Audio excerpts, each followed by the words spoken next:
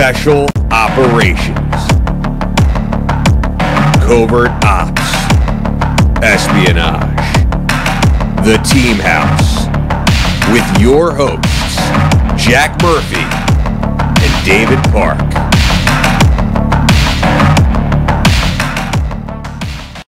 Hey guys, welcome to The Team House. This is episode 102. I'm Jack Murphy here with Dave Park. We're enjoying a scotch tonight. I hope you are too. And our guest tonight is Steve Silva. Steve served for 21 years with the Diplomatic Security Service, or DSS, serving in Belgrade, in Algeria. He was all over Afghanistan and Pakistan. So had a pretty long career over there in DSS. And we're really excited to talk to him tonight. He is the author of the book Afghans Never Smile. You can see it behind him. It's a memoir about his time with DSS, if you guys want to go check it out on Amazon. So, Steve, thank you for joining us tonight. Thank you for having me. It's an honor, and I greatly appreciate you guys having me on your show. Yeah, man, it's super cool because you're the first DSS agent that we've had on the show. So I think it'll be interesting for our audience, too, that they've heard from all these other dudes all across the federal government, but not too many people know about DSS or what it is that you guys do. And, you know, it's one of those jobs where I know it's a cliche from back in the day from the Army, but it's not a job, it's an adventure. And it really sounds like DSS is like that. So I'm going to ask you to tell us all about it. But, you know, the first question, of course, that we ask all our guests is what their origin story is. And so we'd like to hear a little bit about where you come from and what kind of led you into this life of federal service. I'm from Boston, actually. I don't know if you can tell in my accent, but I grew up in Boston. Big Boston sports fan. My dad was in the Navy, and he told a lot of stories, a lot of cool stories about serving your country. And so that kind of led me to wanting to have a life of service, if you will. And I joined the Army. I went to officer candidate school, and I was a platoon leader in Germany during the end of the Cold War. Okay. And my younger brother was in the Marines, so we kind of, I have three brothers. Two of us went in the service. So, but that was hearing my father and my uncle tell their Navy stories. That kind of got me into, I wanted to do something like that. I wanted to serve. Stayed in the Army for so many years, got out, did 4 years. And then I was working in the private sector, and a friend of mine who worked with me used to work for the U.S. Information Agency. Oh, yeah, the predecessor to the NSA. Yeah, way back.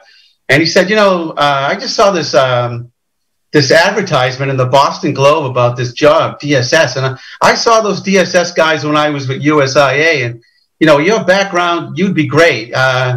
He knew that I had actually tried to get into the CIA, and I went through the first interview, got through that, took one of the tests, got through that, but I didn't meet their psychological requirements or whatever. So, I didn't get through that. So, so DSS came along. I applied for it.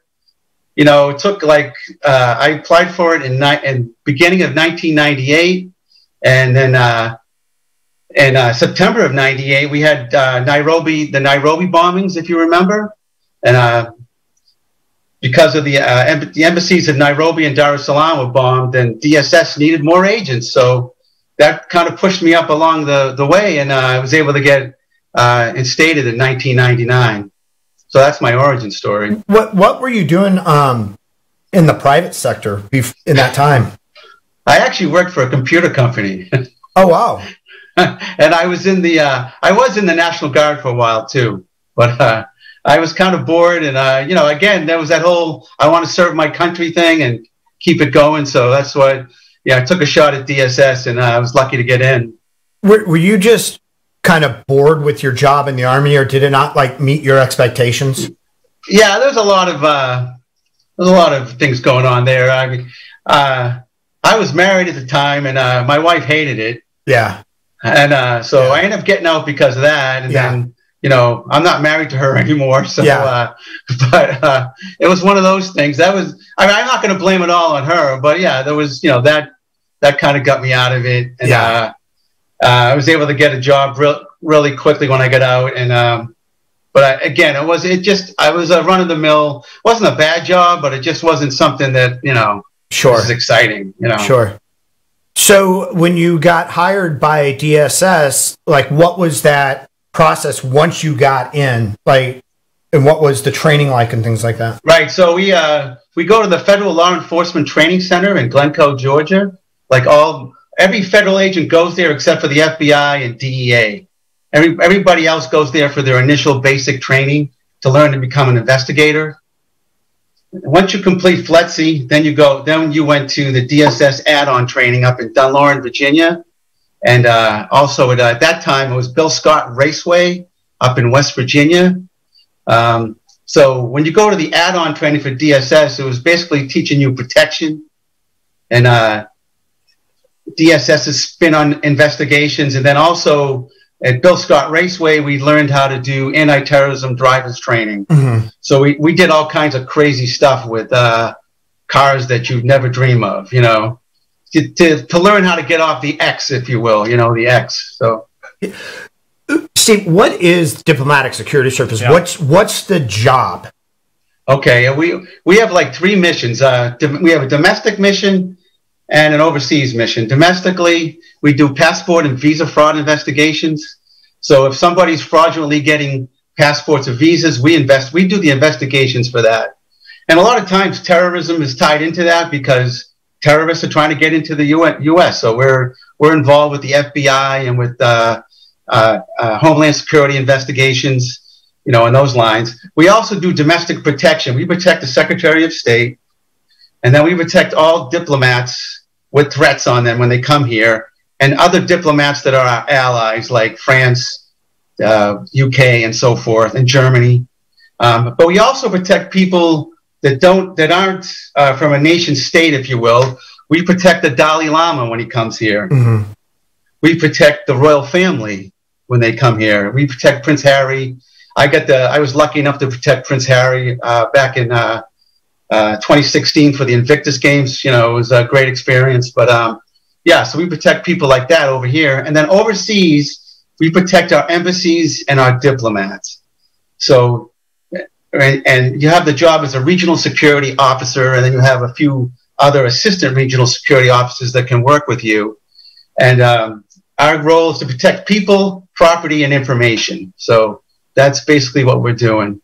In Afghanistan, I was actually at Bagram Air Force Base. I wasn't at an embassy because we had a State Department platform at Bagram. We had State Department officers, and we had USAID, United States Agency for International Development officers there. So we protected all of them. And then we had a senior civilian rep who was basically an ambassador. Her name was Karen Decker, and we protected her. So that was our, so that was kind of a special thing. We had DS agents at Bagram.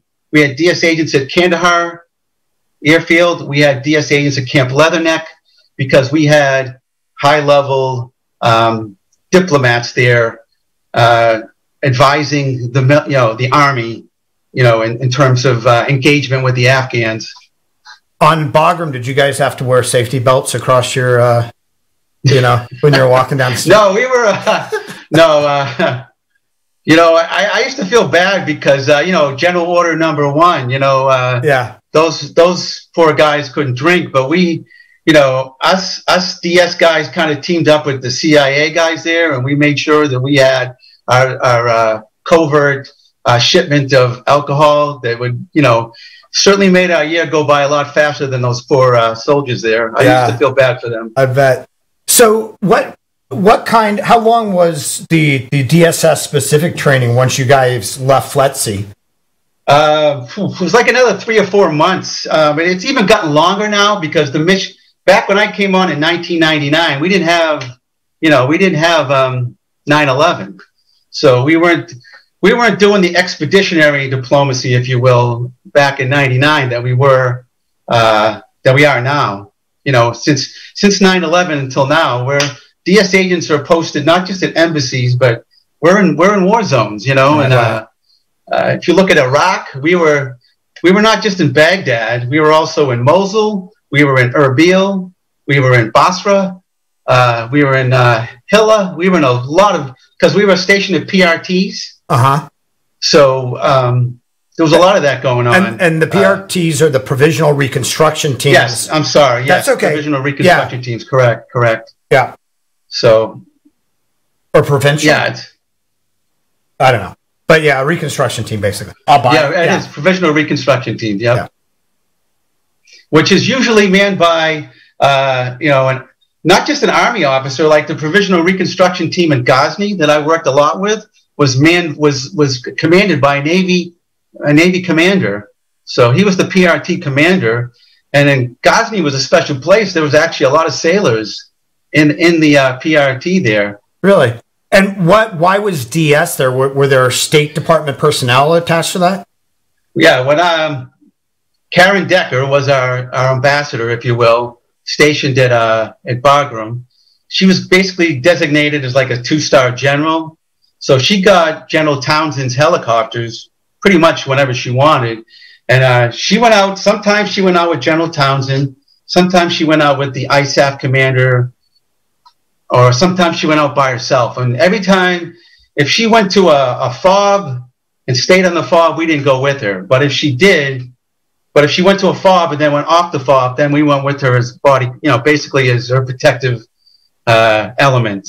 So she did a lot of engagement. She was out, she went out a lot. I would say at least once or twice a week we were flying in a helicopter with her to FOB Ghazni or FOB Rushmore, anywhere in this woman traveled everywhere in RCEs. She was a machine. That's amazing to hear, because that's not something that I was aware of, that State Department was so active, or that she was so active. Yeah, she was. And actually Townsend, anytime he went out, he wanted her with her. Because he saw her as, a force multiplier, if you will, to deal with the Afghans. Karen, to her credit, was pretty rough. I mean, she wasn't one of those stereotypical passive-aggressive diplomats. I was there a few times when she told the Afghans that, they were full of shit, and hey, we're giving you millions of dollars, so you need to lighten up a little bit, So, yeah, interesting. So after your training at FLETC and then the DSS, what was your first posting, and what did you think about it? Yeah. So my first posting was at the Washington field office. We have a number of field offices all around the United States. And basically the field offices, that's when you're doing your passport and visa fraud investigations, and that's when you're doing your protection assignments. And I was in the Washington, D.C. field office, and we didn't get a chance to do a lot of investigations because we were helping out with protection all the time. Because, of course, everybody wants to come to D.C., so we were doing that. We were also like a farm system for the secretary's detail. So I got to the Washington field office in January of 2000, and 3 weeks later, I was on the secretary's detail for 45 days because they needed people. Because Madeleine Albright at the time was, she's loved to travel, and they needed the extra body. So I got my baptism in the secretary's detail right away. Steve, out of curiosity, how is it coordinating with either Secret Service, or when Madeleine Albright's traveling and meeting dignitaries from other countries and they have their security, coordinating with them? Is there seniority? Are there conflicts and issues at times? Oh, yeah. For example, if you go on a presidential visit, like if the sex state goes to a country X, Y, or Z by themselves, they get top priority.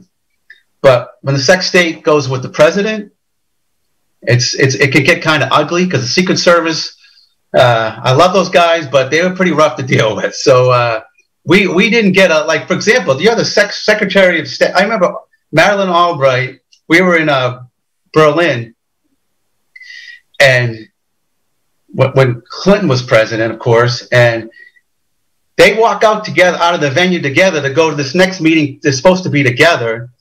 he gets in the very first vehicle, and and our limo was vehicle number 35. Wow. She was pissed. Yeah. She was pissed, you know? So, and it's hard to explain. We try to explain that to Secret Service guys, like, hey, man, she's a sex state, you know? So. Yeah. And then what about in other countries? I recently saw a video, and I think it was Russians in a Middle Eastern country, I can't remember, where like the Russian security was trying to go in and they were stopped by other security forces of the host nation. Like, were there those types of conflicts where people are keeping you from doing your job? Yeah, I mean, it's you know what, one of the biggest fights, if you will, I ever witnessed and was a little bit part of the Turks. The Turks are famous for being their protective details are just very non-professional, very heavy-handed. They like to fight. So we also protect. Anytime the head of the Palestinian Authority comes to the U.S., Mahmoud Abbas, we protect him. So this is a few years ago at the UN General Assembly. I was protecting the foreign minister of Bahrain, and he was sitting he was sitting with the foreign minister of Pakistan. Abbas walked into the room in the far corner, and our DS agents had him there, and the Turkish detail, President Erdogan wanted to speak to him really bad. And I guess the Turks were really heavy-handed with the UN security there, and they started the fight with UN security. I saw the Turkish advance agent pull the UN security agent by the lapel of his jacket, pulled him down, and so the UN security guy got up and punched him in the face, and there's a brawl right there in this, bilat room where all the bilats are going on. So my guy was sitting on a couch, so I was lucky enough to be standing behind the couch and was able. The scrum basically came on top of us. I had to push them off, and I said, "Sir, we got to go." And I don't know if you've ever seen the foreign minister of Bahrain, but he weighs over 300 pounds, and he's a big football fan. He went to school in Texas, so he's a Cowboys fan.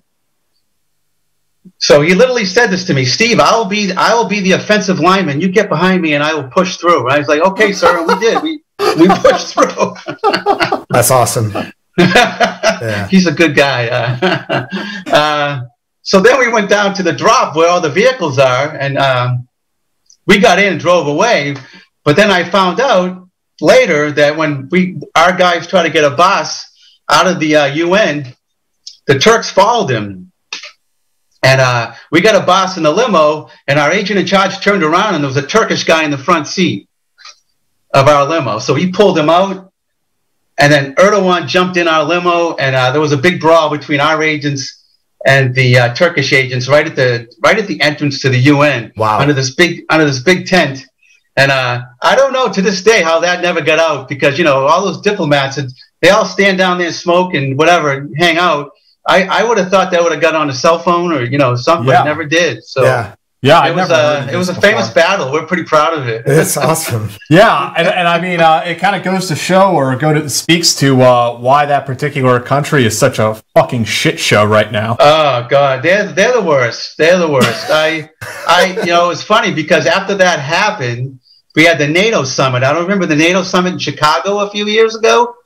There was all these demos and stuff, and I got a phone call and it said, "Hey, we gotta ask a favor of you. Will you work the foreign minister of Turkey, because we think you can keep his Turkish guys in line." And I was like, "You got to be kidding me, really?" And they're like, "No, well, whatever you want, you got it." Well, and so I went to Chicago with them, and it was the same thing. They were.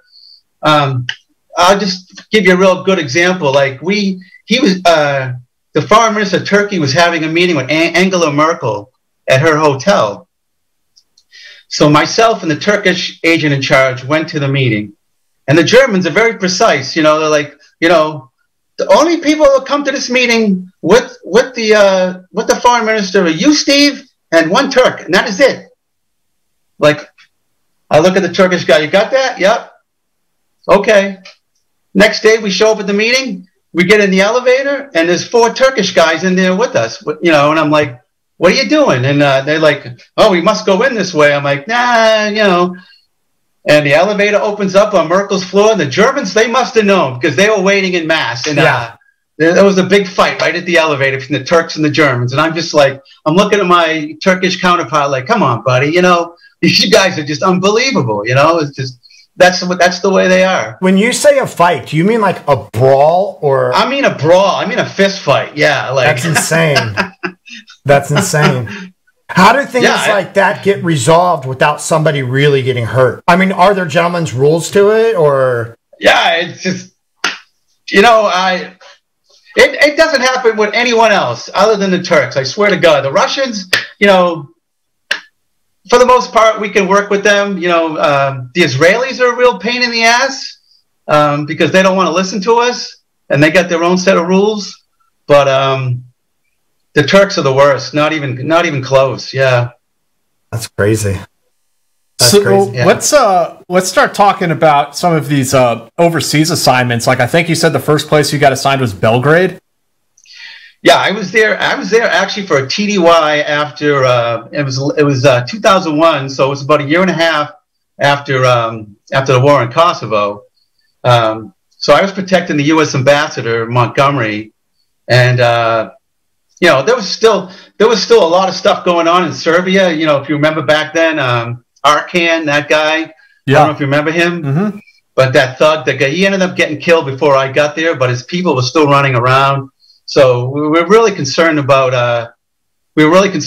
you know, them coming after the ambassador because he loved to walk everywhere. So, and we tried to talk him out of it, but he wouldn't. You know, he wanted to walk whenever he could. So I mean, you're walking through downtown Belgrade, the buildings are still blown up from 1999. You know, the defense ministry is like a pile of rubble. We'd walk by it every day, and it's just like, okay, you know, but you know, the thing I remember most about Belgrade is that I basically had a bunch of Serbs working for me in my detail. My driver was a Serb, the follow car driver was a Serb, the advance agent was a Serb, and I'll tell you, these guys were just what a great bunch of guys. They were just awesome to work with. Didn't hold anything against us for, you know, basically, you know, we fought a war with their country. And they took a lot of heat because they're working for the Americans, you know. Mm-hmm. So that's really the thing I remember most about that. And also, we actually had the ambassador was trying to get Serbia to extradite Milosevic to the Hague. So the whole time I was there, we were sneaking him into secret meetings with all these Serbian politicians in the government. Try to convince them to put him on a plane to the Hague and get rid of him. So it was a lot of subterfuge. We were sneaking him into all these different meetings. All the meetings took place in the middle of the night. But one of the ones I remember most was we had a meeting with the Prime Minister, Zoran Djindjic. He's the Prime Minister. He's the chief, head of state. And the Serbians guys advanced the meeting for me. And I get there, and it's this rundown apartment building. And I'm like, is this real? Is this really, you know? They're like, yeah, this is where he lives. I'm like, you got to be kidding me. So we go up in this elevator, and I swear it was one of those ones you kind of do this, you know, to get up there. And it's this rundown apartment building, and they're like, here's his room. So I'm like, okay. I knock on the door, and the Prime Minister answers the door. You know, I mean, I don't know of any other country in the world where you'll knock on a door in an apartment, and the Prime Minister answers the door, you know. And what I remember, he was a really nice guy. So that was in 2001, you know, fast forward, and he had no protection. That was the thing. He had no protection. There was nobody there protecting him. And the lighting was so bad in that building. I mean, it was dusk, but it was pitch dark inside the building. So fast forward to 2005, I was an instructor at the DS Training Center, and we were doing a post-blast training at Fort A.P. Hill. And I got up that morning, you know, worked out or whatever, turned the TV on, and I'm watching the news, and it's saying that Zoran Djindjic was assassinated by Serb mafia, you know. And I was never thinking, wow, what a nice guy, but the man had no protection. You know, the guys told me he wanted to be a man of the people. You know, and it was like, well, yeah. That's like such a. I mean, not so much for us in America anymore, but like that was a debate once. You know, should the president have like the open air limo and he's waving to the people? Right. And we had some bad experiences with that, of course. And, you know, well, even the Pope, had the Pope mobile. Exactly. Yeah. It gets to the point where they have to balance their desire to be accessible with their life. You know, or we don't need the Archduke Ferdinand kind of incident going down. Right. Maybe the armored limo is a good idea. But yeah, it was just a weird thing. Knock on the door, and I thought, you know, some guy would answer, but it was him. I'm like, holy crap! Hey, sir, how you doing? Was the Department of State through your travels, and we'll keep going chronologically, but were they good about in general supporting the ambassadors, like having the armored vehicles you needed, having the assets and resources that you needed to take care of them? Yeah, I mean, yes and no. I mean, we always had armored vehicles for the ambassador, no question about it. But you got to remember, DSS only has 2,100 agents, very small agency, whereas the FBI I think has 20 or 30,000 agents. So we were used to getting by with what we had. So a lot of times we had to, kind of just, we couldn't do things by the book all the time. So a lot of times we have, in these countries, for example, when I was in Peshawar, I was the only DS agent there. The rest of my guys who were doing protection for us were local Pakistani police officers. So we had to depend on them to help us out. So in Peshawar, it was just me, what we call a Foreign Service National Investigator, which is usually a retired police officer or retired soldier from that country that works with us. He or she is like the RSO's right-hand man, other than his other agents, because normally it's somebody who's spent 30 or 40 years in the security apparatus of that country, and they're helping us. Mm-hmm. So we depend on that quite a lot, and so I think a lot of we're used to getting by with not like we don't have the resources that say Secret Service does. We just don't. So I think we've gotten better at it especially since Benghazi. We've learned some lessons, but So do we have like armored vehicles and the weaponry and all that? Yes, we do. Do we have enough of the manpower? Yeah, there were days when we probably could have used a lot more. Yeah.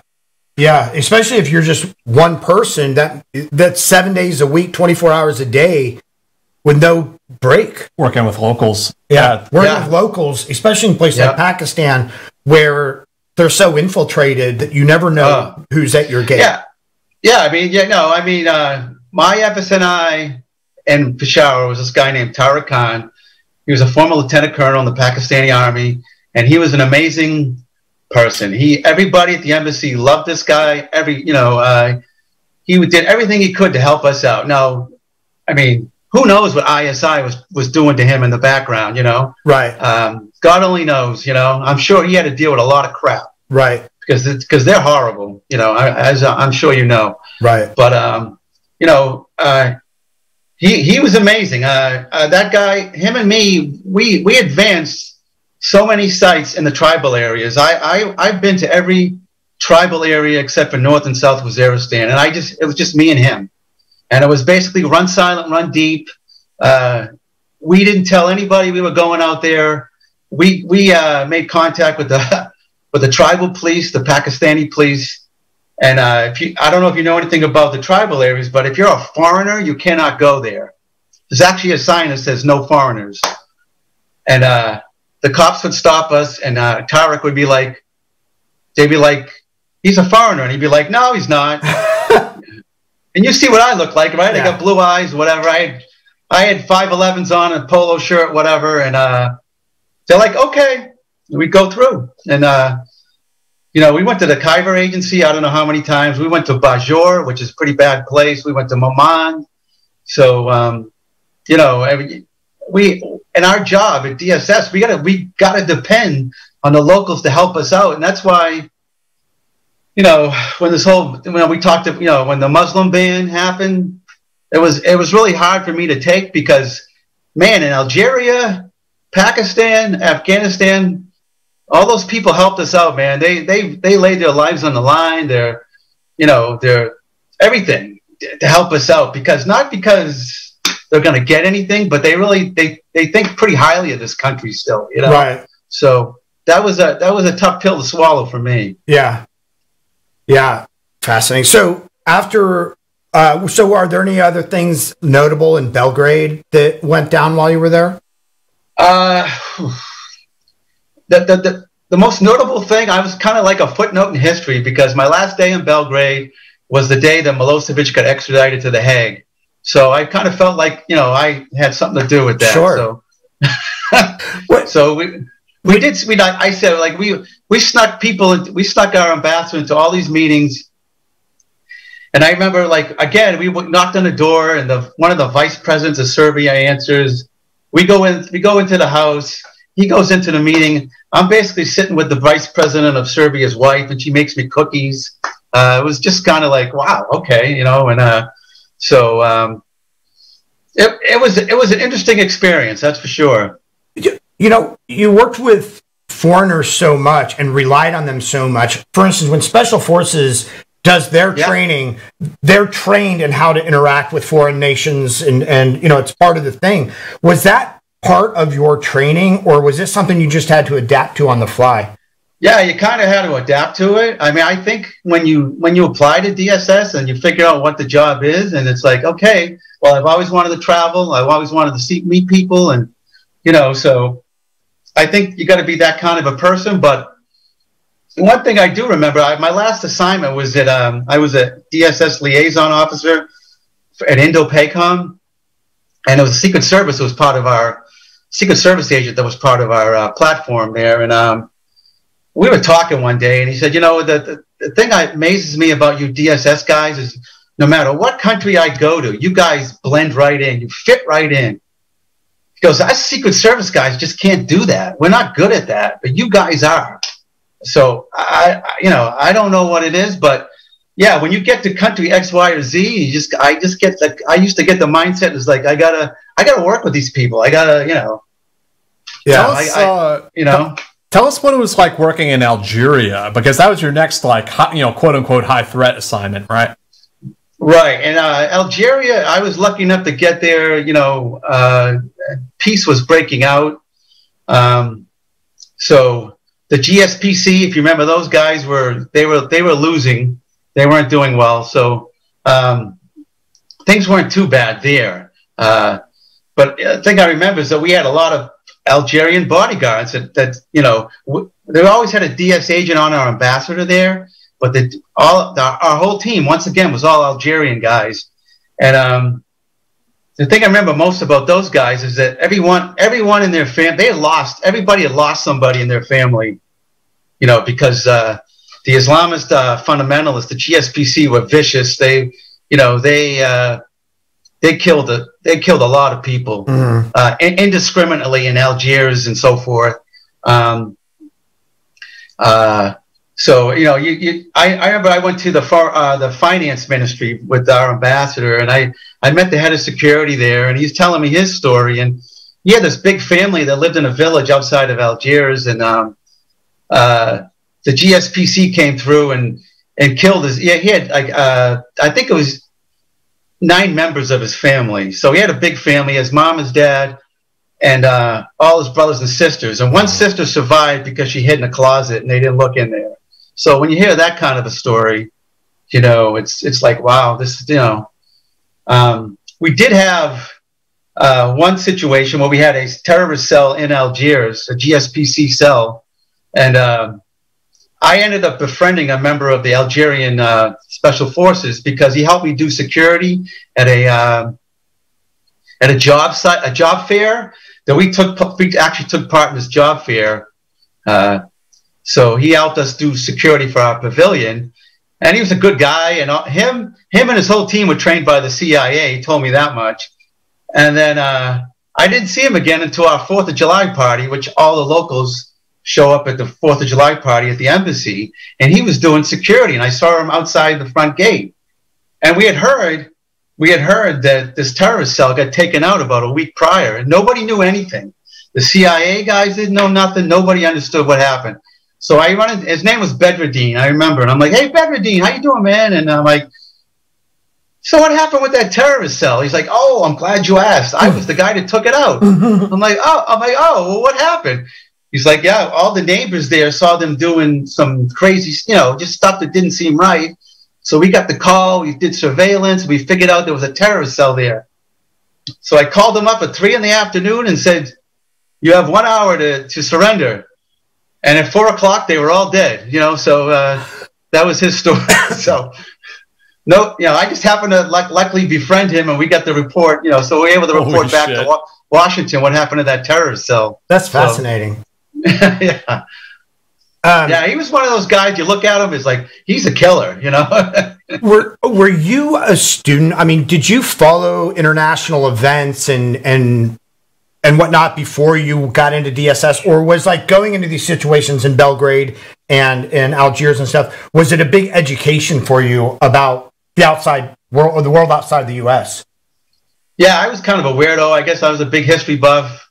I read a lot about, my wife will tell you that, look at our bookcase. I got so many damn books that, so yeah, I did a lot of reading. I definitely, it was a goal of mine to travel the world, and I got to go to 45 countries through DSS. So yeah, I mean, that was something I wanted to do. Yeah, I mean, it was a dream, but you don't think that's ever gonna happen, but it did. So guys, before we go on, I just want to give a quick word from our sponsor. If you're going on all these international adventures, you might want to do some male grooming beforehand, because you never know what's going to happen. And right now, summer's coming, and we are here to talk about the Performance Package 4.0 from Manscaped. If you're ready to unveil your beach bod, or the old twig and berries, as it were, you're in luck, because our friends at Manscaped just launched their 4th generation Performance Package, which includes the Lawnmower 4.0. You heard that right, the 4.0. Complement your summer bod with a trim from the leaders in male grooming. The sun is shining and calling your name. Join the 2 million men worldwide who trust Manscaped. And get ready for hot guy summer by going to manscaped.com for 20% off plus free shipping with the code TEAM20. Oh, And so we got some of this gear to show off here. This is the Shears 2.0. Got some scissors in here, some clippers, some tweezers. So this is the new 4.0. They use like a ceramic head. It has a little light. I don't want to get all up in your business, Steve, but for me, in the past, when I've tried to groom, there's always been the risk of snipping or cutting. That this has like a ceramic head. It has a little shield, so you don't do that. It also has a little light to guide you through the under the nether regions of the scrot as you're kind of doing that motion. Yeah. And then also with Manscaped, they have the Weed Whacker, which was nose and hair. I actually need the, I do too. I definitely need that. I'm getting old. Ears, me too. Well, actually both for me, but my ears go crazy fast now. Yeah. And then here they have the refined cologne, which we haven't used, but I have used. They have a ball tonic aftershave, which is very refreshing. And don't ask me, I wouldn't know. And then also a deodorant, because nobody wants a sweaty package. You used it? No. And you've been in some hot places, right, Steve? And you I have, absolutely. Yeah. So, guys, get 20% off plus free shipping with the code TEAM20 at manscaped.com. It's 20% off plus free shipping along with the code TEAM20 at manscaped.com. Escape the shrubs and weeds this summer and shine with Manscaped. All right. Shine. So, Algeria, you're a fan of history. Anything else of interest happen in Algeria? We had a few bombings in the city, but Actually, like I said, Algeria. We had 2 police officers killed outside of our embassy grounds, but thankfully nothing happened on the embassy grounds itself. So, but other than that, that was pretty much it. Before we jump into Pakistan, I think I got some user questions here for you. Okay. Richard, thank you. D. Kroll, thank you. Ty, thank you. Andrew asks, doesn't DSS pursue sex tourists too? Well, we actually team up with the U.S. Marshals. We actually act as U.S. Marshals overseas. Oh, interesting. And so we have a memorandum of understanding with the U.S. Marshals Service. So we're deputized to bring back fugitives, and I'll tell you, a lot of them are just like that. They're pedophiles, sex, and a lot of them end up going to Central America. They like to hide there. A lot of them are in Thailand, but if the U.S. Marshals find somebody, we work with them. If they find out that somebody they're after is in country X, Y, or Z, we basically work with the local police to spirit that person out of there, and we take them back to the U.S. Now, a lot of times, you got extradition treaties that can be a real pain in the ass. But if we got our job as an RSO is to have a really good relationship with the local police, because we need them to help us secure the embassy itself, the outer perimeter. And a lot of times we provide training. We bring them back to the States, give them training. We try to, it's a quid pro quo kind of thing. So if we got a good relationship with the police, we can kind of like skirt those extradition things, if you know what I mean. So, we bring back a lot of pedophiles hiding out overseas. We're talking about real scumbags here, not like the sailor coming off the ship and consensually hiring a prostitute, perhaps in the Philippines. No. Yeah, we're talking. A lot of guys are getting heart palpitations out there listening to this, right? But on the like tourist after that type of stuff overseas. No. Huh. No. That's interesting. Yeah, you're going after scumbags. Yeah. No, I get it. Yeah, exactly. Yeah. D. Kroll, thank you. Jim G says, did Steve work with Frank Theus or Gary Coldwell? Frank who? Theus? Theus. No, I don't. Or Gary. Neither one of those names ring a bell. Oh, D. Kroll actually also said, finally figured out. I think that he messed it up on last one. He said, howdy, Steve. So D. Kroll. Oh, hey, I love that guy. He's great. And John. Oh, and John says, I'm guessing those Turkish security guys could use the 4.0, not the stereotype. Andrew says, the U.S. Marshals are bros like that, deputizing chaps left and right. Rayland Givens. Not sure who that's a reference to. Ty says, what makes for a competitive applicant to DS? Well, it's funny because DSS is, I won't lie, most agents in DSS are former cops, former military, but DSS, the State Department itself, likes people from all walks of life, all different experiences. And of course, if you can speak a number of languages, that's a force multiplier. If you've traveled the world, if you've been a worldly person and country X, Y, and Z, that ups it too. So, I mean, we got people who are, teachers that were, bartenders it's not just, the usual military and cops and stuff like that. It seems that, I don't know if DSS tests for this, but it seems like the people who are successful with it tend to be very outgoing, people-oriented, able, like you can't get some really stoic person who's just like hard as nails and not going to talk to anybody and only speaks 556 and 762. Like you need people who can get along on the local economy and. Right. Yeah. You got to be very adaptive. Like, I mean, we get along really. I mean, our role kind of jives really well with Special Forces. Not that we're anything, we're not in the same league as Special Forces, obviously, but there is that connection there because them guys are, are taught to work with indigenous people. We are too, and that's why ever since Benghazi, they call it the new normal now. That we got to work with Special Forces because those are going to be the guys that come to our embassy or consulate to save our asses when things go to hell. So when I was in Indo-PACOM, I was working a lot with Charlie 11 up in Okinawa, and with Fast Pack in Tokyo because those are the guys that were going to come and rescue us. So but yeah, we try to have the same mentality, I guess, outlook. I think the right word is outlook is Special Forces in that sense where you got to deal with the indigenous people. You got to get along with them. You got to get it's you can't do the job without them. You just can't. Did you guys have marine security at most of these places? Or okay, in Algiers, we did, yes. In Peshawar, of all places, we didn't because again, it depends on how much classified material you have there.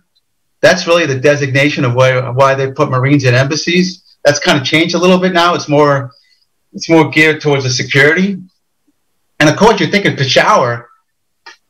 We had a big CIA contingent there, but yet we had no Marine security guards there. Fascinating.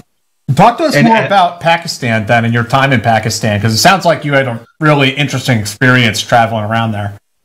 I did. I was very lucky. Again, Tariq facilitated a lot of my travel. Our chief of mission there was a woman named Lynn Tracy. She was the principal officer, and she wanted to go out and engage Pakistanis. So to that end, I try to facilitate that by going out and doing these advances to these areas that are pretty much no-go zones at this point, and they were pretty much close to that back then. I don't know if you heard about Swat Valley, but I made 3 trips out to Swat Valley with Tariq. And Swat Valley, I left Pakistan in August of 2007.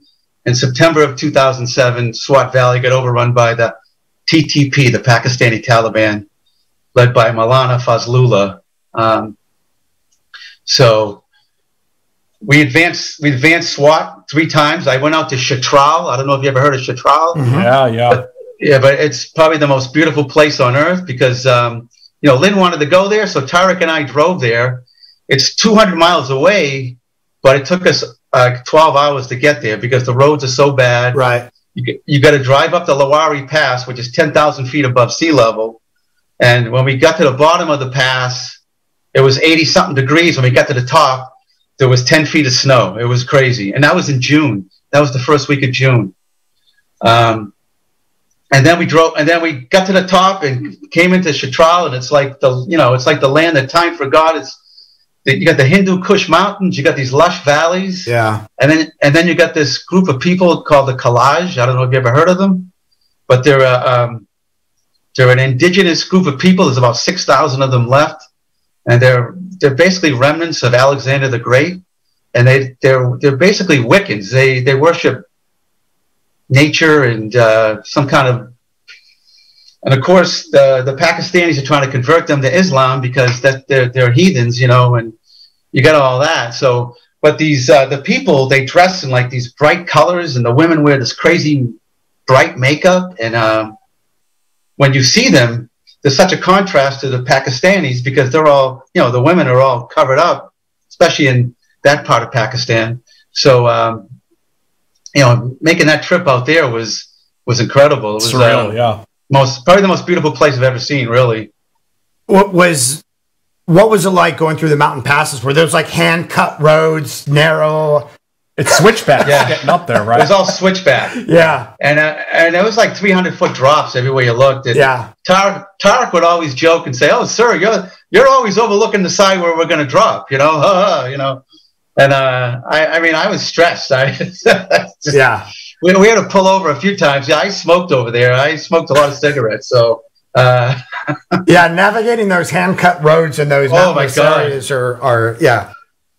It was brutal. I got a couple of pictures in my book of it, so. Yeah. But, it was, yeah. What was it like working with, I mean, was she ever able to go out to those tribal areas that you advanced? And yeah, we went out to the Khyber Pass a lot. Everybody in the U.S. government wants to go to the Khyber Pass, because it's the pass that leads into Afghanistan.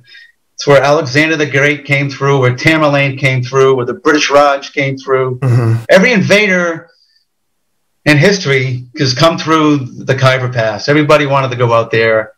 And the Pakistani military unit, the Frontier Corps, which is basically, the Frontier Corps is this bunch of local tribesmen that work, that are like a paramilitary organization, and they're commanded by Punjabi officers, not Pashtun. So you got that element going on.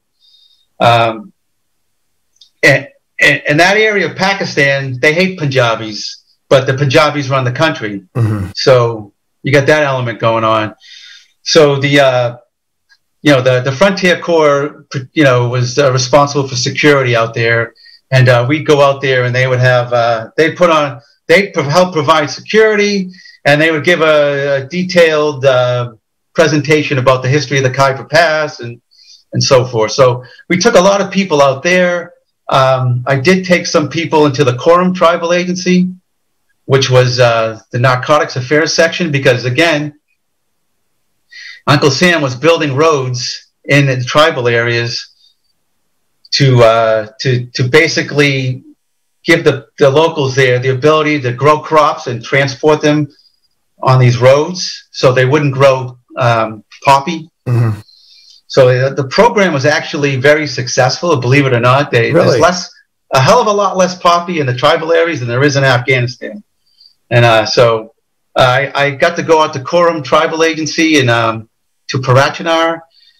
And we stayed at these cottages that were built by the British Raj that the Pakistanis were using now. We got to go to the foot of Tora Bora. I got a picture in front of Tora Bora, so that was cool. So I did see a lot of Quorum. We drove all around the Quorum Tribal Agency to the point where we were on the Afghan border, and you could see the American fobs on the other side. Yeah. So pretty cool. And in those, out of curiosity, in those tribal agencies, did they recognize nation borders, or did the tribal agencies extend? Yeah, they, the Durand line, right? The line that separates Afghanistan and Pakistan. The locals don't recognize it, because when they put the Durand line there in the 1890s, I think it was basically drawn up by the British. They wanted to create this buffer zone between Russia, the Great Game. Russia and Britain was fighting for Central Asia at that time. So they didn't care that the Durand line basically splits up Pashtuns on both sides of the Afghan and Pakistan border. So the Pashtuns in the tribal areas, the Pashtuns on the other side of the border, they don't recognize the Durand line. They say it's bullshit. They believe that if you ask an Afghan, they'll tell you that Peshawar is part of Afghanistan, because it was at one time, so they still believe that. Something you had mentioned to me earlier, Steve, was there's one significant event where a friend of yours, the police chief, was killed by a suicide bomber. Yeah, that was Malik Saad. He was a great guy. He was the chief city police officer of Peshawar. He was the chief of police. And Tariq and I established a relationship with him. We go and visit him at least every couple of weeks. I asked him for a lot. He helped us out a lot with security. But I didn't want to be that guy. I wanted to be the guy that went there as a friend, just to say hi. So we became really good friends. At that time, there was a low-intensity bombing campaign that was beginning in Peshawar. And my year in Peshawar, we had 21 bombings in the city. Some big, some not so big, but it got bad. And so we were trying, the FBI, this agent Matt Gorham, God bless him. He came to Peshawar a lot and was trying to train the local police how to do EOD work. So because they were just having a hell of a time dealing with the bombings that were going on. And Malik Saad was like, he was basically our number one contact. So we had a lot of meetings with him about, trying to train the cops how to do post-blast investigations.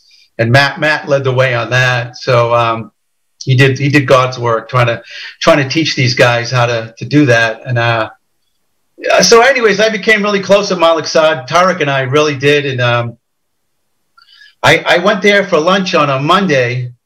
I'm sorry, on a Friday. We dropped by for lunch, and I invited him to my house for dinner.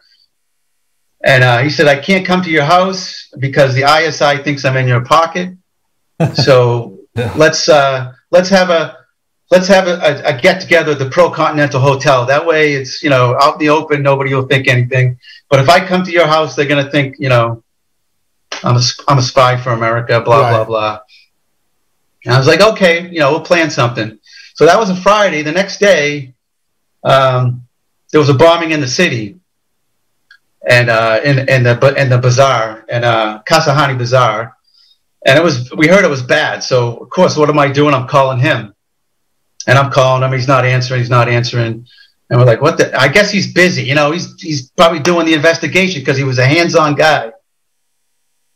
And then our public affair, we had a lot of local Pakistanis, not just in security working for the embassy, for the consulate, but public affairs, political affairs, and so forth. Our Pakistani public affairs officers called me up at about 11 o'clock that night and said, Malik Saad's dead. He was the target. And what it was, there was an Ashura procession for the Shia, and he took his whole. He was a guy that he very proactive. Took his whole chain of command with him to oversee that. And I guess a suicide bomber walked up to him, and I guess one of his guys noticed it, but it was too late, and he kicked off the bomb and killed all of them. Killed him and his whole command team. Wow. Wiped out. So that was Steve, for people who think of Pakistan as this homogenous, just Pakistan, and they're sort of against the United States and this and that, why were there these suicide bombings, and what were the different elements at work inside Pakistan while you were there? Right. We've all heard about Pakistan's double game, right? You got the Quetta Shura, you got the Haqqani network. They want this, they're worried about Afghanistan siding with India to, they need they always talk about strategic space, right? They want that. So anyways, they have those elements of the Pakistan that the Taliban, the Quetta Shura, the Haqqani network. Well, and they're all Islamic zealots and so forth. And, so what happens is that this Taliban ends up looking inward. The TTP is basically a spinoff of the Quetta Shura, they were led by Batullah Masood at that time, and they were like, well, if we're going to send our Taliban guys over the border to throw the infidels out of there, here in Pakistan it's the same thing. And the Pakistani government was playing this game where we don't want to go too hard against these guys, even though they're killing lots of innocent people. Right. Even though they're killing our own soldiers. In November of 2006, a suicide bomber killed 42 members of the Punjab regiment in Dargai, Pakistan, which was about 2 hours north of Peshawar. Killed 42 basic trainees. And they didn't. And I remember Tariq was a former lieutenant colonel. He was beside himself. And they never did anything. And it's like, why didn't they do it? Why didn't they retaliate for that? Because they were trying to massage that whole, these guys, this is we want to use this Taliban element to do our stuff over in Afghanistan, but now it's coming back this way. Right. Right, they're fundamentalists. It's like having an attack dog that you can't control and comes back and bites you. Exactly. Well, especially not until SWAT was taken by the Taliban in 2007, and they were outside the gates of Islamabad, that they finally wake up and say, okay, yeah, maybe we should do something about this. Yeah. Well, I mean, now they're really in a tight spot, right? Because the Taliban doesn't have the Americans to worry about anymore. So. Right. So, yeah, I'm really interested to see how that's going to play out, because, they've been playing this double game. They've been pulling these strings with the Taliban, basically operationalizing them now. So now the Taliban can pretty much, we don't really need you guys so much. I wonder how that's going to work out. Right. That's very interesting. So speaking of which, let's talk a little bit about your time in Afghanistan as well. And you talked a little bit about there operating out of Bagram. Is there any other notable events or things that happened during your time in Afghanistan? Well, if I could just tell one more story about Peshawar, yeah, please. Of course. It's okay? Yeah. When I left Peshawar, I left in August of 2007. I went to the JTTF.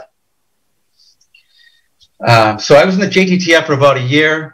And about almost a year to the day I left Peshawar, our chief of mission, Lynn Tracy, was driving to work, and she pulled out of her driveway, took a right onto what was Railway Road, and all she had was a Pakistani driver and a Pakistani bodyguard with her that worked for me. And thankfully, I sent the driver to Bill Scott Raceway to get training. And I sent the bodyguard to Camp Sahala, which was a State Department training area in Pakistan. Anyways, they took it right onto Railway Road. They drove about 100 yards past the Save the Children compound. And then the TTP decided they stopped them at the intersection. Two gunmen got out and started lighting up the Lynn Tracy's car. Mm-hmm. They shot the car about, I don't know, they got about 20 rounds that hit the car. Wow. The driver reversed out like he was trained to do. And what the TTP did was put a rickshaw driver behind them to try to block them. Mm-hmm. He drove right through him. And we saw the video from Save the Children. I got the video from the Save the Children compound because I went there to help with the JTTF investigation. And I knew the head of security there, so he gave me the tapes. So you can see our car backing out, and the little rickshaw driver looked like he was like treading water with his legs because our guy slammed right through him. Got off the X. The agent in charge, the Pakistani, got Lynn to get down, got her down in the back seat. They got the car back to the house. They made it. They got off the X, and then I went there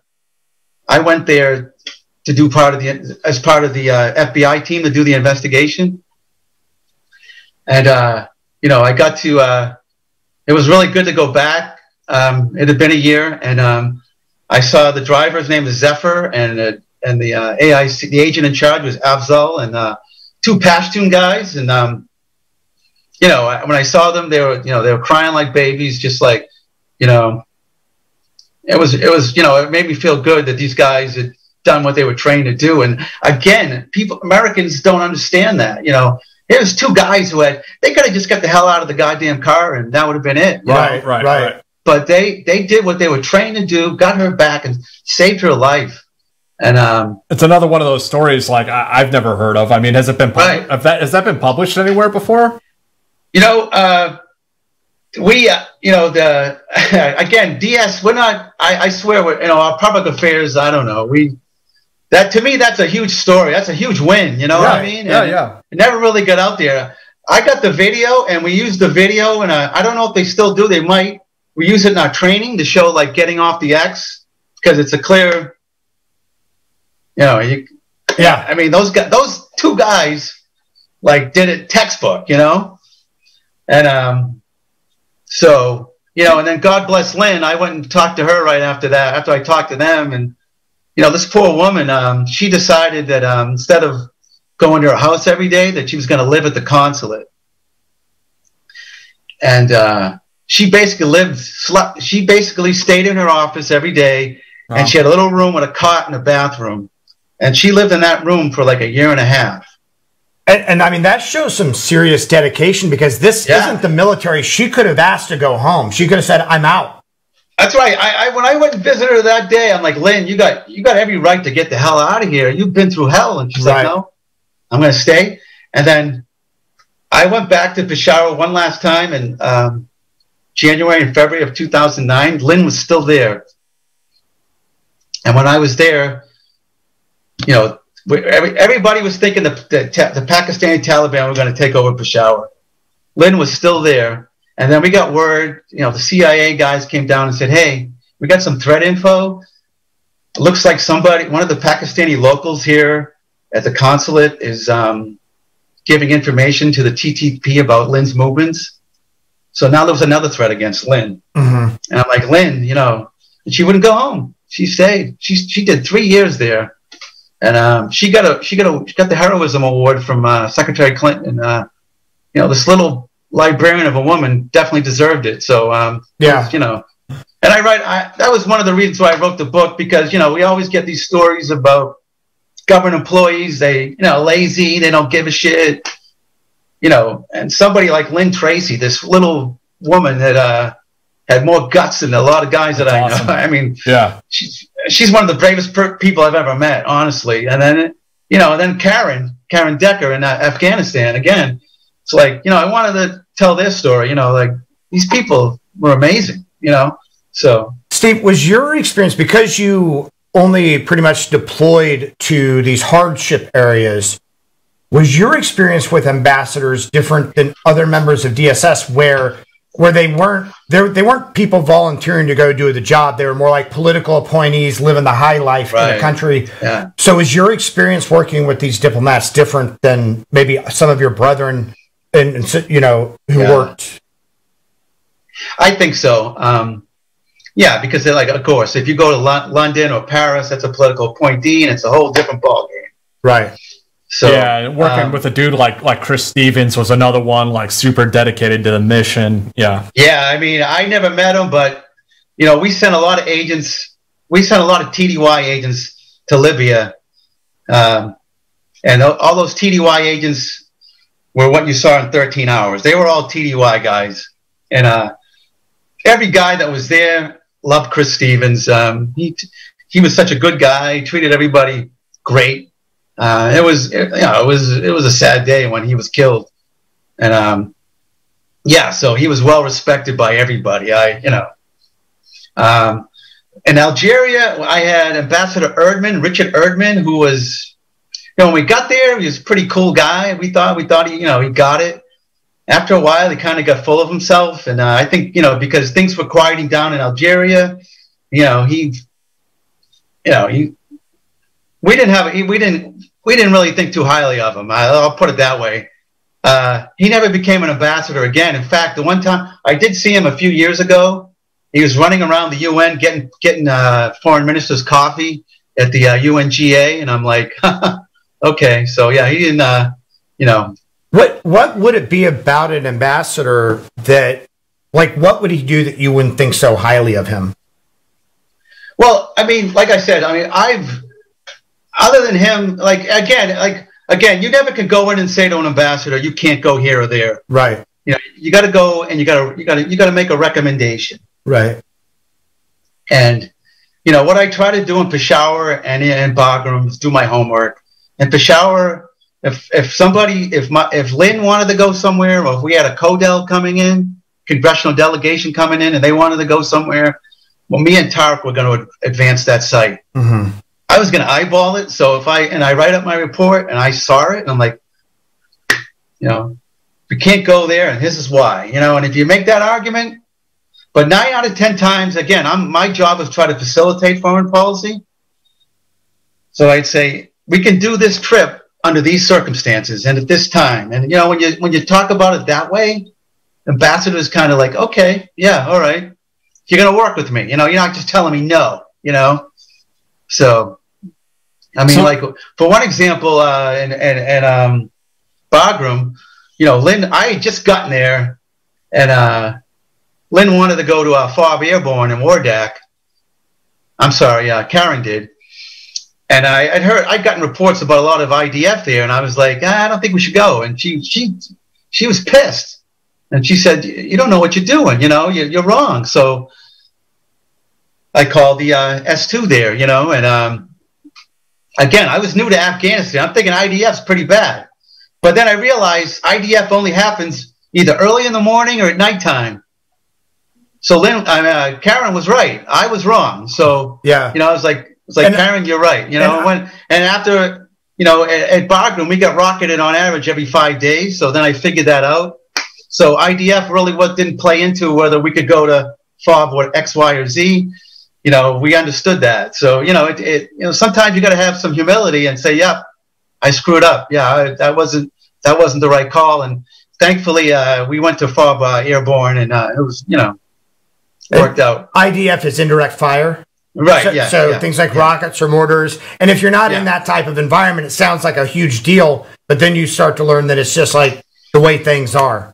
Yeah, when I got into the rhythm of life at Bagram, it was like, it's a Monday. Yeah. So talk to us more about that, about Afghanistan. Then some of the other one thing you mentioned that you were able to observe was the elections.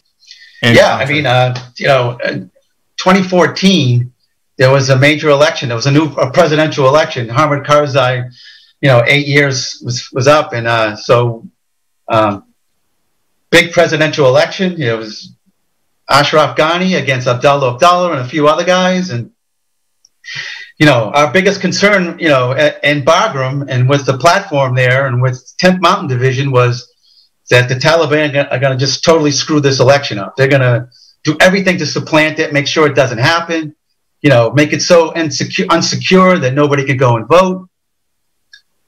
So in April of 2014, the election was held, and there were a lot of significant acts that took place, a lot of attacks, but they forestalled them all. They took care of it, and it was by and large a successful election.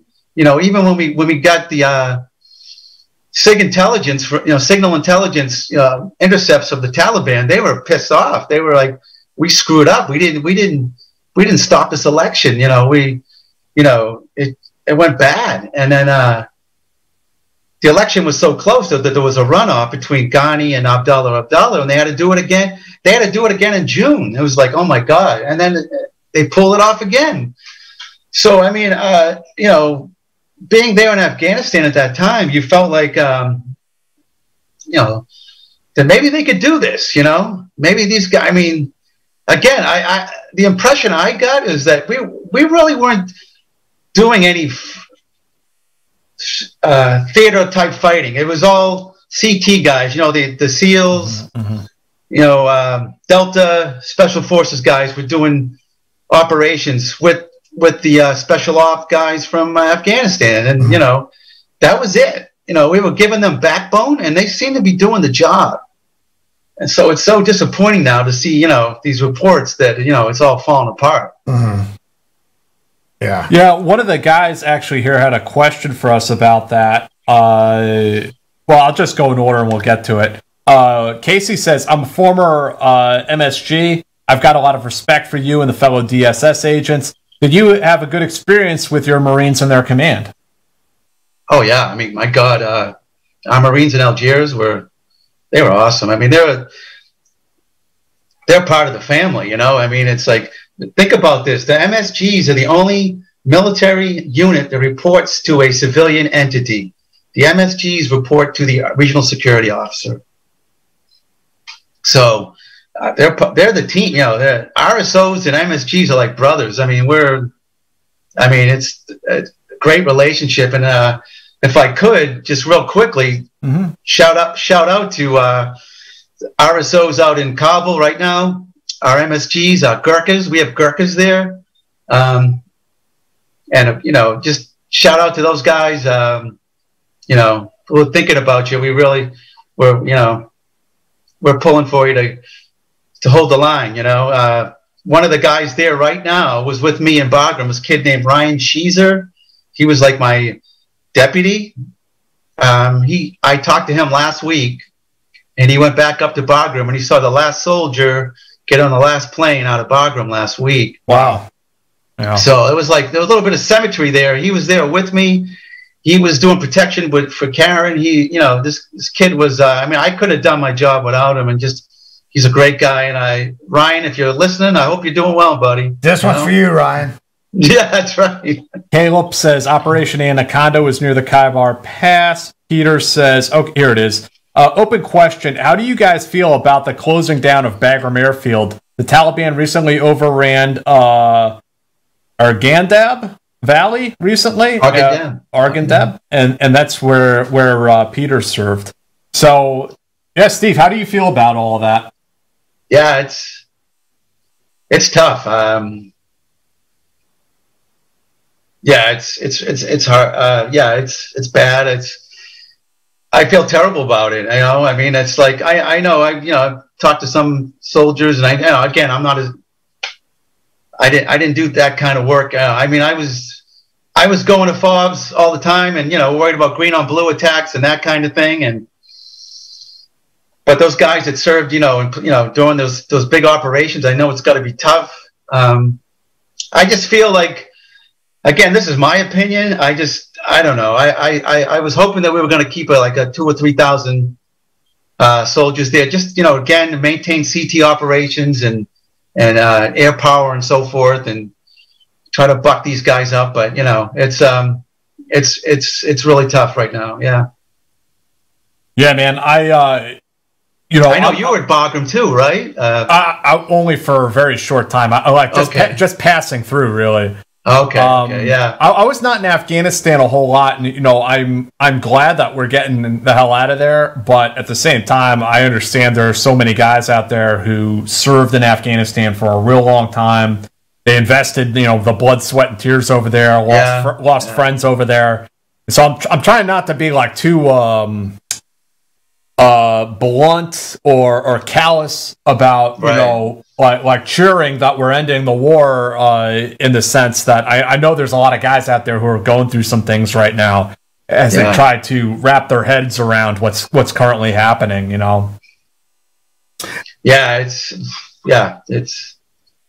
a lot of mixed emotions. Yeah.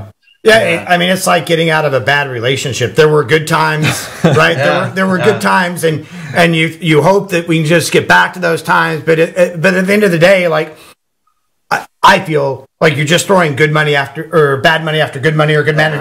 Whatever the term is, but we don't know what victory looks like. I mean, in my opinion, we won when we defeated AQ there. And then it was like going to a party, having a good time, and then you stay after everybody leaves, and it's sort of like, well, how many people, how many sons and daughters do you bury? How many families do you console for a mission that you're not quite sure what the end goal is? I guess that's kind of how I feel. I wish. Yeah, good. I get that. Yeah, I get it. But it's tough, and I wish we did. I wish the U.S. did a better job of taking care of the indigenous who helped us. Especially exactly. I hope we can. Those people that want to come here. Again, I hope we do everything we can to get them here because God knows they deserve it. And I hate to see. I know what they're going to do to them. Right. That's what they're going to do. Yep. Yeah. So they're in a tough situation, even when we're active, like you're like the driver and the security guy in Pakistan. They're in a tough situation. The ISI is looking at them. The Taliban is looking at them. They're, it's tough. It's very tough. These people have put themselves in a really tough situation again because they want to help America. They want to be part of America. Right.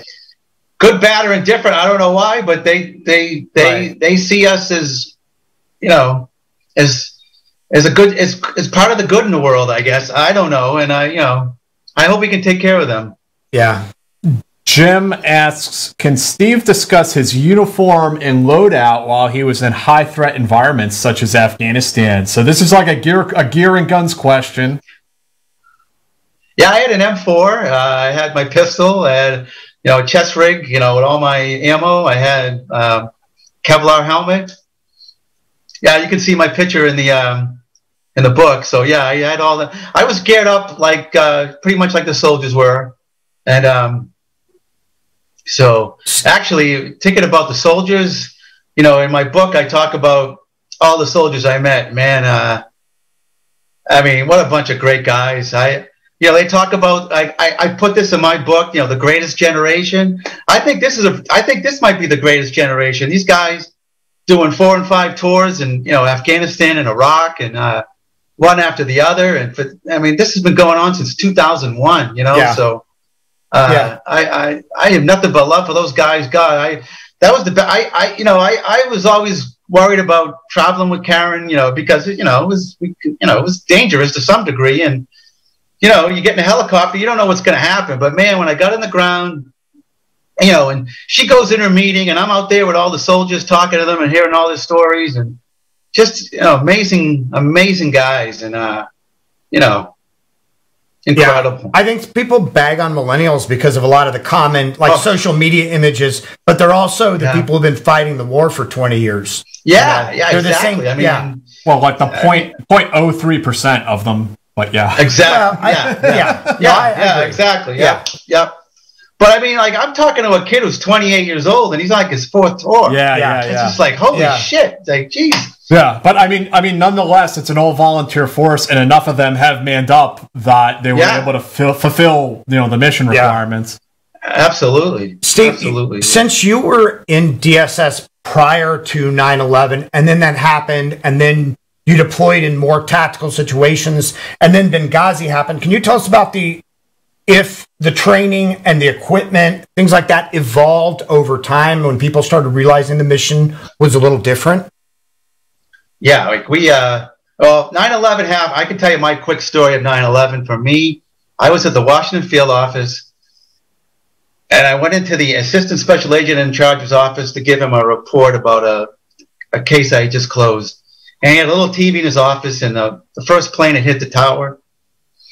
And he's like, "Can you believe this? Some guy flew into the tower, And we're talking about plane crashes, and someone else walks in. And then as we're talking about plane, we watch the second plane come in, and we're like, oh shit, this is a real deal. So I was assigned at that time to Prince Bandar, who was the Saudi ambassador to the U.S. And I had to go to his house. So I spent 9/11 at Prince Bandar's house. Wow. Yeah. So, and then the next day, anyway, so we're at Prince Bandar's house. It's like me and 3 other guys. And they always had great lunches there. They always fed us. So, you probably know the Saudis take really good care of you. Yeah, they do. Yeah. So we're in their little lunchroom there, and the deputy chief of mission comes in, and he sees us guys, we're all Americans, and he's like, I have to tell you boys that none of our boys were involved in that. I can tell you that right now. It's like, okay, sir, sure, and then of course, we all know what happened after that. We found out 16 of the 19 guys were Saudis, and so the next day we have to go to the White House because Prince Bandar is going to meet with President Bush. So I advanced the meeting at the White House, and overnight, Constitution, Roosevelt Bridge, Constitution Ave has become basically a National Guard. There's just hundreds of National Guard troops there, checkpoints all the way to the White House. It took us hours to get from McLean, Virginia, to the White House to do the advance. So I advanced that meeting. Woodward talks about it in Bush at War. So I'm a footnote in history. I'm at that meeting, and then we go from there to the Pentagon. The Pentagon's still smoking from the day before, and Bandar's going to meet with General Shelton, who was the chairman of the Joint Chiefs of Staff then. And then we end up talking with Rumsfeld's protective detail, and they were telling us how Rumsfeld the day before was out there pulling people out of the rubble and all that. So, that was my first, 9/11 story. It was like 9/11. I spent the day at Prince Bandar's house. 9/12 was a whole different ball. It was just, wow. It's like it's a whole new world now, you know? Right. So I'll never forget that. And then, so Afghanistan happens. We invade Afghanistan. Everything goes well. DS agents open up the embassy in Kabul. And then Hamid Karzai eventually becomes president. You had special forces. I think Delta was protecting him for a while. They attacked him in Kandahar and so forth. So he didn't have a protective detail, and DOD didn't want to protect him anymore. So we had DS agents protecting Hamid Karzai for, I want to say, about a year, maybe 2 years. Nobody probably knows that. So so that happened. And then, of course, you know, the invasion of Iraq happens, and we got to reopen that embassy. And, you know, and of course, we have all these agents in Iraq when it all goes to hell, you know, during the insurgency. And we got to train up our guys to basically become paramilitary agents. And we created this high threat. It's called Atlas. It's called Advanced Training and Leadership and Security. So it's called Atlas. And it's like a little paramilitary course that lasted about 6 weeks.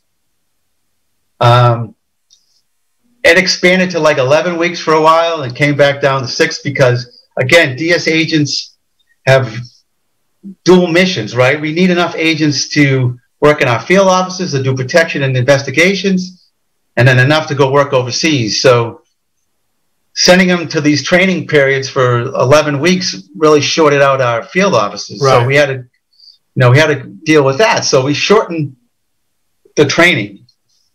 We try to give it, we do things like tactical medical, live tissue training. We do all that stuff, arrivals and departures,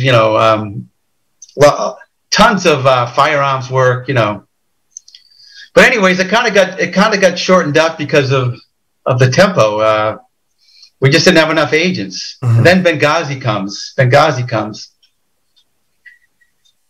Now, we have the embassy in Libya, and we have the diplomatic compound in Benghazi, because Benghazi is where the revolution against Gaddafi started. So that's why we had that representation there. And the RSO in Libya had pushed for all kinds of security enhancements for that compound, and he was turned down all the time. And it was below Hillary Clinton's pay grade. It was us guys. It was senior DS saying, "Nah, we're not going to throw money into that because we're gonna get rid of it at some point." Mm-hmm. And then we're sending TDY agents to Benghazi, mostly kids. Now, granted, some of them had military backgrounds, some didn't, whatever. But it all depends on who's there at the time, So, and then Benghazi happens, and you can blame the guys that were there, but we did them a disservice. We hung them out to dry by not doing the security enhancements mm-hmm. that would have made that place a harder target. And we pretty much set them guys up for failure. So, and that was a hard lesson to learn, because again, DS, like I told you earlier, we've been used to completing the mission with less than what we should have, right? And it caught up with us in Benghazi, right? I think any DS agent will tell you that. I don't know that I've heard anybody actually blame them. Like, I think a lot. I mean, maybe you guys haven't. Maybe you have, since you're in DS and heard. But I think the people knew that there were people that threw shade on them because of Ambassador Stevens dying, and they're like, "Well, that was your guy. Why weren't that Right. Well, there's a couple of things. Scott Wickland was the when you read 13 Hours and you see the movie, Scott Wickland was with the ambassador, Chris Stevens. Now, a little bit of background about Scott: he was a Navy rescue swimmer before he became a DS agent, so he's got good lung capacity. So when that place caught on fire, diesel smoke took the wiped the place out. And he's crawling through the dark. He's got Ambassador Stevens behind him. He gets to the window. He turns around to grab him, and he's gone. Mm-hmm. He got out. he went back in. You know, I actually sat down with Scott and he told me this whole story. And over a couple of beers in D.C. before I went to Afghanistan, I ran into him, and he's telling me, I went in there 4 or 5 times. I couldn't find him. He's like, that's horrible.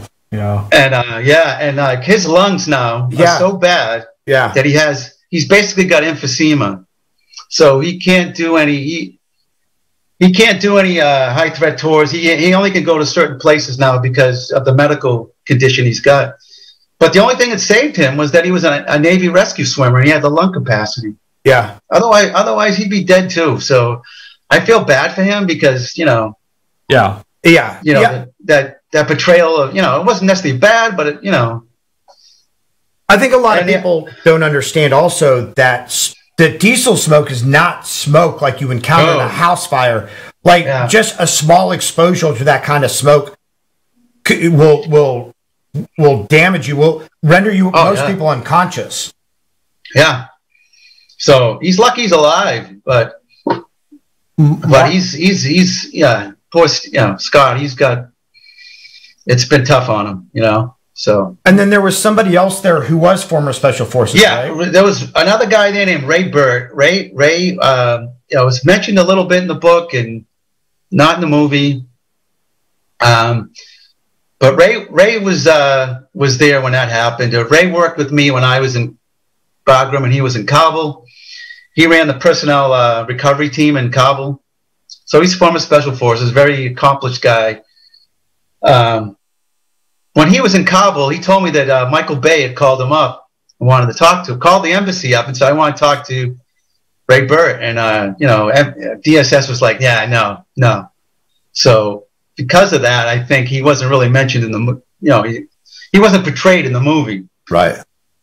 But Ray tells me that he was on the roof with those guys and he killed a lot of bad guys with those guys and, you know, he did his thing. So I want to give a shout out to Ray. Ray's a good guy. Last I heard of him, he was an RSO in Panama City. So Panama City, Panama. So, but Ray's a stand-up guy. And, you know, and the other thing Ray told me was when if you remember the movie and the book, when they initially got overrun, the compound got overrun.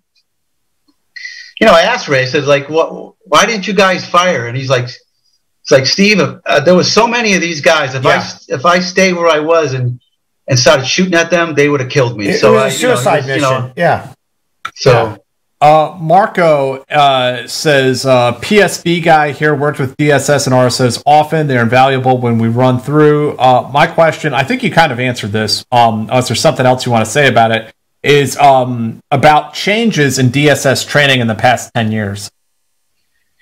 Yeah, so now we've expanded this high threat training, this Atlas training, back to like 12 weeks. Oh, okay. And it pretty much covers, I mean, we're basically doing, we're doing everything but close with and kill, destroy the enemy. You know what I mean? Right. It's like, we're doing land navigation and it's kind of like, I don't know if we need, you know, but they're throwing everything at us now. And it really has expanded the training regimen. You know, when you initially come on as DS, you're going through like 6 to 7 months of training. And then you go to a field office and then we send you back to high threat so you can get ready to go overseas. And it's another 11 to 12 weeks. So yeah, we've, we got, I worked at, I was an instructor at our academy for 2 years. We have former Delta guys training us. We got former Special Forces guys. We got one of the guys who runs the program, trained Los Pepes in Colombia. You know, I mean, these guys are accomplished. Another guy was in, Mogadishu. I mean, so these, you know, we're getting trained by the best of the best. You know, retired Special Forces Delta guys are training us now. So, and they have been for quite a while, but even more so now. Clanine Mills says, great podcast, guys. Keep up the great work. And Andrew says, wasn't there something weird with Boris Yeltsin's protection detail before he was president when he was protected by a U.S. team? I think that's what he means. I did hear a story about Yeltsin when he came to D.C. On a president. He was the president of Russia. And he was drunk off his ass all the time, right? Right. So You know, when a head of state comes to D.C., they stay at the Blair House. I don't know if you know that, but the Blair House is across the street from the White House. So we had a DS team on him at the Blair House, and like in the middle of the night, he came down to the kitchen totally nude, looking for vodka because he was, shit-faced. So that was the story I heard. I mean, I had just gotten on DS and heard this story, so I don't know, but I did hear that story that he was like in the kitchen. Everybody's like, "Holy shit, the guy's he's totally nude." He's like, "Where's the vodka?" How relaxed or strict is like the State Department with you guys for the bad behavior of diplomats coming to the United States? Like sometimes I'm sure you guys have to just sit around and watch them do shit that is not right, but you can't tell them not to do it. Do you guys get in trouble for that? No, I mean, like, I'm trying to think of I mean, the stuff we see mostly was like New York, when they come for the UN General Assembly. There's certain, you got the Israelis who are really they're really balls to the wall. They get on the ground and they're going everywhere well into the night, doing all kinds of crazy stuff. They have that reputation. They run a detail ragged. But I never saw anything that was like, oh boy, Yeah. I did go, like when I was in Belgrade, the ambassador, another side story of the Belgrade thing I forgot to mention. Our ambassador had an interpreter who was Serbian, who was tied. We figured out she was tied to Serbian intelligence, so it was a counterintelligence problem, and he had the hots for her. And he was basically having an affair with her. So not only were we there to protect him, but we were also there to monitor that situation. Right. And, he ended up going out with her to a party one night till like 4 o'clock in the morning, and me and my other agent counterpart and all our Serbian guys were there, hanging out till like 4 in the morning, watching him get drunk and run around with this his interpreter there. But I didn't see any of our foreign guys doing anything like that. No, nothing crazy. So, guys, I hope you'll check out Steve's book, Afghans Never Smile. And also, please remember to subscribe to the channel here on YouTube and hit the bell icon so you get notified when we go live. Select all notifications because sometimes they don't tell you. And down in the description to this video, there is a link to our Patreon page to get access to the bonus segments. There's a link to the merch. We're on Instagram. We are on Instagram. There's an Instagram page. Is it at the.teamhouse? Oh, okay. Yeah. Well, there's a link to it right on the front page of our YouTube channel. You can check it out there. So it's Team House? I think it's the.team.house. Yeah, I believe so. Because there's another Jack Murphy on Instagram that's me, but there's an actual Team House. Okay. Well, there's another Jack Murphy who's a journalist, though, I think. Yeah, I think there's No, there's another Jack Murphy who's like an alt-right masculinity expert. Yes. Yeah. Is that your alter ego? Yeah. That's him. Yeah. That's him. Yeah. Yeah, that's me. At night. So you went to Afghanistan, and then after that, what? Wait. After Afghanistan, I came back, and I actually was the DS representative at the Federal Law Enforcement Training Center. Okay. So I was responsible for all our new agents getting their basic training. And then I went from there to be an assistant special agent in charge at our Miami field office. And then my last assignment was LNO liaison, DS liaison to Indo-PACOM at Camp Smith in Hawaii, which was a really cool job. Wait, after Pakistan, you said you're part of JTF. I was in the JTTF for 3 years. Can you tell us about that? And what does JTTF stand for? The Joint Terrorism Task Force. So it's basically the FBI-run task force, and what they try to do is get all elements all different foreign law enforcement agencies and local agencies, law enforcement agencies, teamed together to do counterterrorism investigations. So that was a great experience. Got to work. We ended up working a source that was going back and forth to Pakistan for 2.5 years, and we made the presidential daily brief like 3 or 4 times, which was like pretty exciting. Our guy was giving us good info, so did some good things. Yeah, it was a great experience. The FBI guys treated me real well there, and great bunch of guys. I'm still friends with a lot of them, so good experience. And they do God's work. I mean, after I left, of course, we had the Pulse nightclub shooting, and they did the lead on that investigation. And Ron Hopper was the assistant special agent in charge of the FBI office in Orlando, ran that investigation. And, it was just a horrible thing. And Ron did such a great job, leading his team to figure that all out. And so then what, after 21 years, you retire from DSS. Where have you found yourself today? What led to you writing this book? Well, I think that today, right now, I'm kind of like in between jobs, but I'm doing background investigations for the State Department to keep me busy. I wrote the book for, one thing I just felt like not much is known about DSS anyways. Right. But the fact that we're in non-permissive environments, every day in places like Kabul and Bagram, and we're in Mogadishu. We were in Sana'a, Yemen, but we pulled out because of the war with the Houthis and all that. So I just wanted to educate people about the DSS agents in these kind of places, and what high threat, critical threat posts all over the world. We're there every day, 365 days a year, and I just don't think people knew that. Yeah. So I wanted to educate people about that. The other thing was I wanted to kind of highlight, I think, Lynn and Karen, because they're, to me, like, we've all heard about this deep state and all this crap, and I just want people to know that, people that work for the government, maybe, like me, for example, I haven't liked every president, but that doesn't affect the way I do my job, the way I did my job.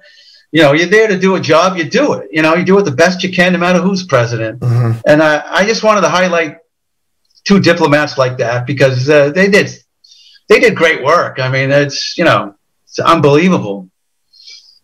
And then there's, I also wanted to highlight the fact that these indigenous people, if you will, Muslims, Pakistanis, Afghans, whatever, they go out of their way to help us, and and they don't get a hell of a lot out of it, And I want people to understand that we can't do our job, we can't protect this country without the help of other people. And these are really like some stories you just don't normally hear that you've told us so far on this episode. So it's really awesome to hear all these. Can you tell us about the? Oh, I'm sorry. Can you tell us about the title? What brought the title "Afghans Never Smile"? Yeah. Like that was kind of a thing. Like hold up the book for people to see too. Yeah. Okay, sure. Yeah. There you go. There it is. But if you look at the picture, every picture I have with an Afghan, I took a picture with this guy's on the cover of the book. That was in Sadabad at the provisional governor's compound. Everybody looks, they just got that look, like they're. Ryan Cheeser, my buddy, used to call them zombies. They looked like they were just. I guess since 1979, these people have been fighting in a war, right? And it shows on their faces. I met another guy who was a lieutenant. He was a Tajik lieutenant. He was a general's aide, and I met him and his bodyguard in Mattoon Hill and Coast. And I sat down and talked with them. I got a picture with them, and again, the same look. Just that gaze that looked like it's just the 1,000-meter stare kind of thing, you know, and even the Afghans you saw around Bagram, they always had that look like it was just. So me and Ryan, like, yeah, these guys never smile, you know. They were just, you know, you can just see that it's been war for like what 40 years, whatever it is. So that's where I came up with the title. Steve, can I ask, would you be okay sticking around with us for the bonus segment for like 10, 15 minutes after? Yeah, sure, absolutely. Okay, thank you. Are there any other? Unfortunately, since we didn't have a chance to read the book, are there any other stories highlighted in it that you'd like to share with us right now? Well, yeah, you know, one of those. I got to Bagram in early August of 2013, and then on August 26, 2013, Fob Ghazni got hit by a complex attack. You know, there was a V-bid goes off outside the fob, and then they sent dismounted guys in, and they attacked the fob. And thankfully, they repelled the attack. Now, there were Americans there and Polish soldiers. There was an American unit with Polish, led by this guy, General Sokolowski. And I got to meet those guys about a month and a half after that attack. And, you know, again, you know, talk about we need all our friends we can get.